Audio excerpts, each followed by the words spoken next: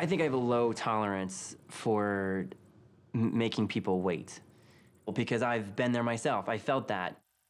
Let's go, Ryan! Let's go, Ryan! What? Let's go, Ryan!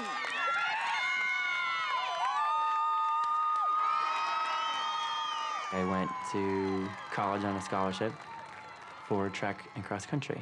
But by the middle of the academic year, I went from being one of the top freshmen to exceedingly lower placed on the team, and then finally being lapped in races. I think everybody at the time felt this is just kind of a really bad case of freshman burnout.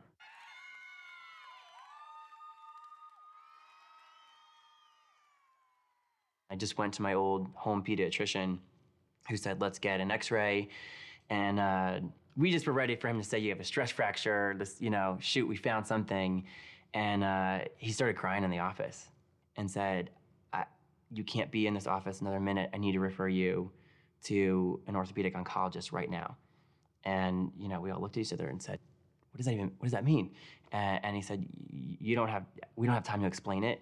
This looks like a really bad cancer to me, and you need help right this second. And we're really late. We're behind the ball.